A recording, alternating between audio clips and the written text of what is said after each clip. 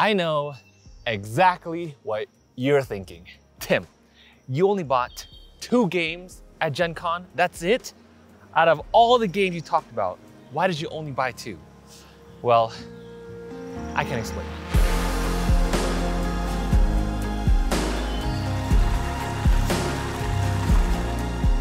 Okay, let me answer this first question. Why am I in a forest? Well, we actually are on a camping trip, and hopefully you can hear the audio okay, because the closer I get to this river, the louder it gets. But we're on a camping trip, and I figured this would be the best spot to do some nature shots finally outside of the studio. Right now, I am literally in my element in nature, and it gives me so many ideas to just kind of be refreshed, rejuvenated, recovered from everything that is in the studio. Not that I'm tired of the studio, but it's just a nice change of pace. And B, I figured it'd be fun to talk about the 2 games, only 2 games, that I ended up getting at Gen Con. So let's find a quick bench real quick where we can unbox these games, shall we? So there are 3 reasons why I only ended up getting 2 games at Gen Con. First reason is a lot of you who came by and said hi. By the way, all of you were amazing, and it was so nice to meet so many of you. But you might have seen me fumbling around with my gear a lot throughout the entire con, because I had like 2 cameras and my backpack and stuff, which, by the way, my shoulders are wrecked still from Gen Con.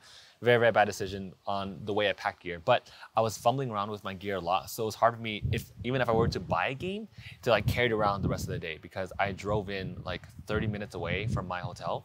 So I couldn't just like drop it off from across the street where I was staying. So because it was last minute booking, I didn't have a close place to drop off all the games that I did want to buy, or put in my car, because I don't want to keep it in the car either. Second reason was I couldn't actually fit any more games in my luggage, and even if I were to fit more games in there, I would end up having to buy a second luggage, which I wasn't totally opposed to if I had enough games to fill up the luggage.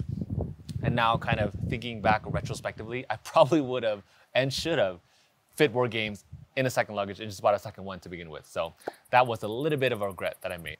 And the third and final reason before we unbox these 2 games is that I made such a large dent to my shelf of shame that I didn't want to overdo it and bring in more games when I'm just about to finish it before I ended up buying a whole bunch more games too. So with that in mind, I think I did pretty well with these 2 games. They are, well, the first one is one I've been talking about for quite some time, Creature Comforts. Okay, I've been talking about this game for quite some time now, and I finally pulled the trigger and got this game. I also met the team over there, and they were such incredibly nice people. So Creature Comforts, if you don't know, is a worker placement game. Very, very lighthearted theme, you can tell by the box art. Also got to see a glimpse of Maple Valley 2, which I don't know if it's like a direct successor to Creature Comforts, but I know Maple Valley is like the lighter version, and it is going to be a crowdfunding game that's coming out later this year.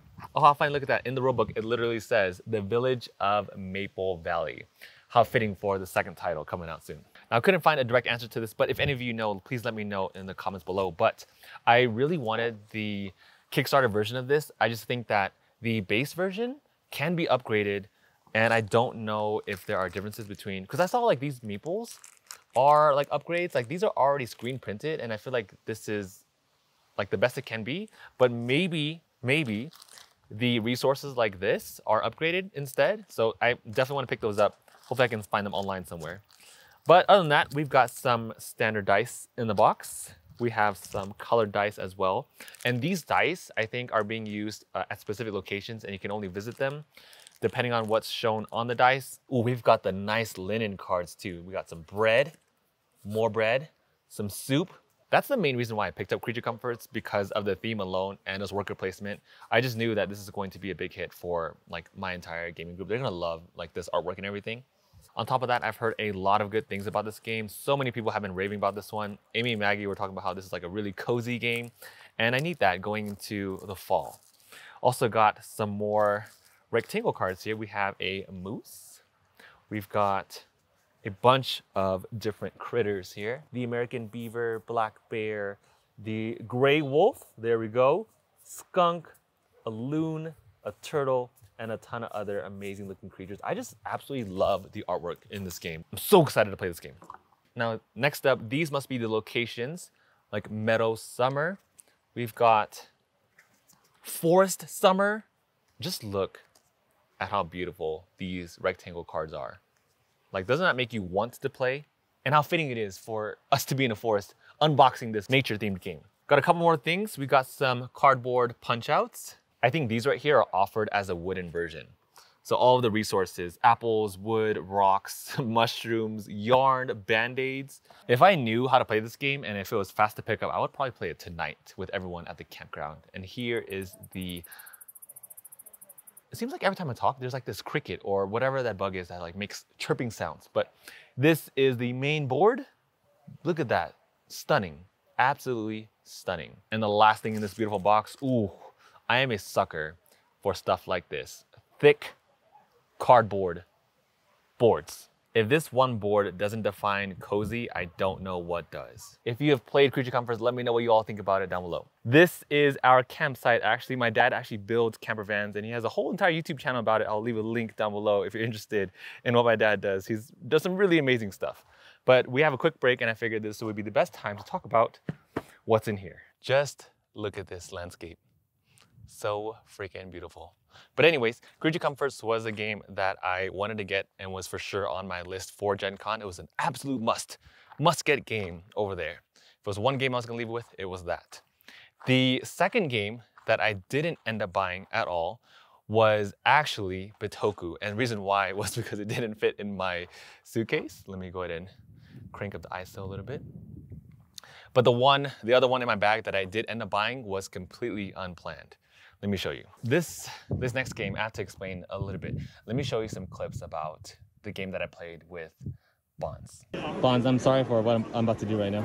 No, don't film. Don't film. No. No! Ouch. There then?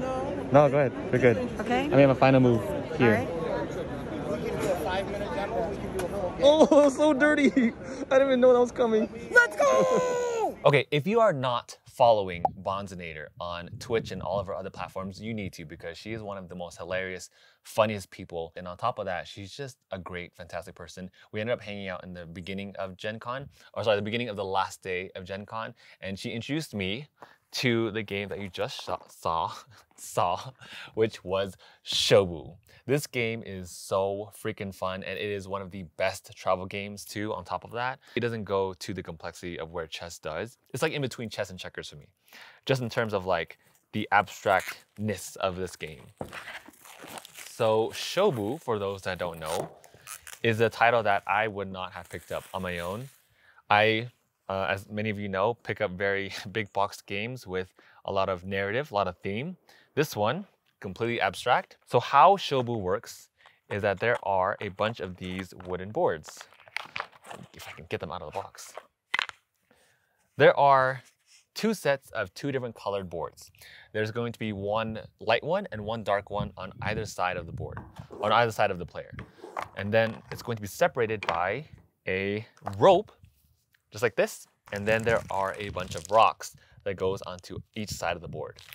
Okay, this game is really simple. You either choose to be black or white. And your goal is to push off the other player's colors off of one single board. Once you do that, you win. And how it works is you're going to move a number of spaces in any direction of one color. So let's say I move this piece right here up 2 spaces forward, just like that. That means I also have to move the mirror. So like this board right here, if I start on the light board, then I have to go to the dark board on the other side and then move any of these stones in the exact same direction in the same number of spaces. So if I move this vertical 2 spaces up, then I also have to move this one over here 2 spaces up as well. From there, white is going to do the same thing. So let's say white is going to move diagonal in this direction on the dark board, then they can also do this and push my stone off just like that.